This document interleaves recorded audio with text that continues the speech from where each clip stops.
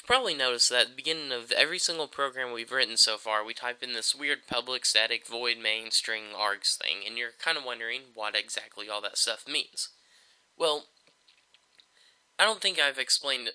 I can't really explain it all in one video what that means, but I'm going to tackle two of the parts. I'm going to tackle public and void in this video right here. First, a little background. I made this image that shows the hierarchy of a Java program. So at the very top, you have the program itself. Really, the program is everything, but I think it helps to think of it this way. That program can contain classes. Over here in NetBeans, each one of these arithmetic, calculate, tax, do while loop, all the way down to methods intro, is its own individual class inside my J221 project, which you can't see it up there, but there's like one of these, that one says Joey Harbour, there's one that says J221 above it. Well, each class contains methods.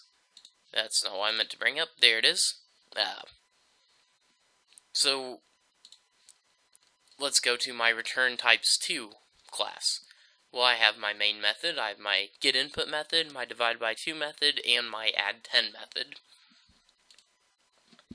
Then, I could have another class right here, and that class could have its own methods and this class. But anyways, that's getting a little bit too into depth. Anyways, for now, public means that any class inside that program can access it. So if we had this method down here as public, that would mean this method can go and access that. But since this is private, that means only these other methods inside this class have access to it. So what's really neat is I can actually change these words. I can actually change all these public words to private, and I won't throw an error. Everything's going to work just fine, because I have not really used other I haven't used other methods there. Or I haven't really used the separate classes how they're meant to be used. I like organization of this way better. Alright, so I think you probably understand public and private now. If you don't, please let me know and I'll try to do a better video and explain it better. But now let's move on to void, or this void. We're going to skip static for now. Void is a return type, but it's not a return type. Void goes into the place of a return type.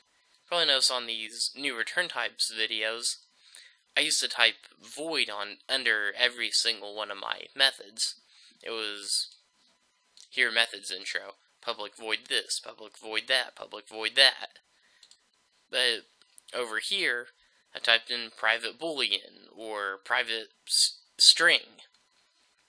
Well, I typed in string here because it returns a string, but in, like say right here, it's not really returning anything, it's just printing out a line. So I type in void to let the computer know, hey, this method does not have a return type.